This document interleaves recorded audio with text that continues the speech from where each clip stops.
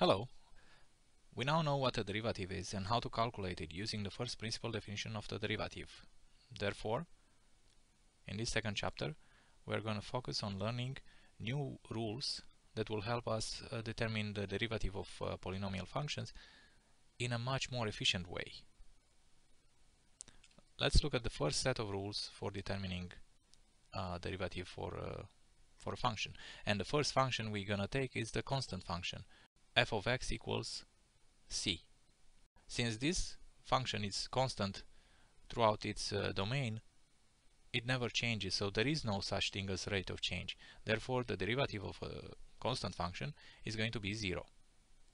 The power rule states that for a function f of x, which is equal to x at power n, where n is a positive integer, the derivative is going to be n times x at power n minus 1. This is easy to verify using the first principle definition of the derivative. And this power rule is a very important one. You're going to use it all the time.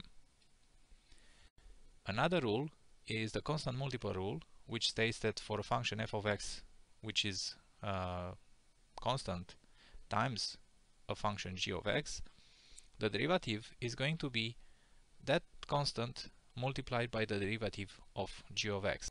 In other words, c, the constant, is a factor and does not influence the derivative.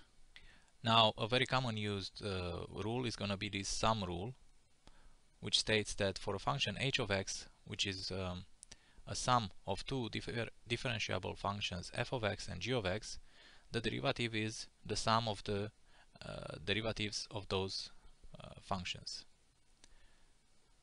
And the same way goes for a difference.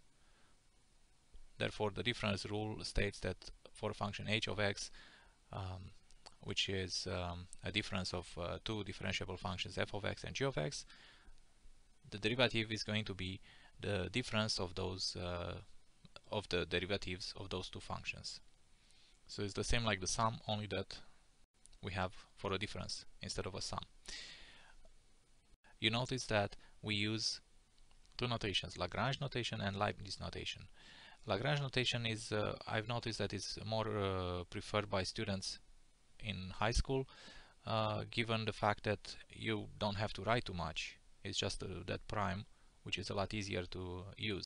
The Leibniz notation is preferred by mathematicians, I would say. In advanced courses of calculus, you will encounter probably the Leibniz notation much more than Lagrange notation.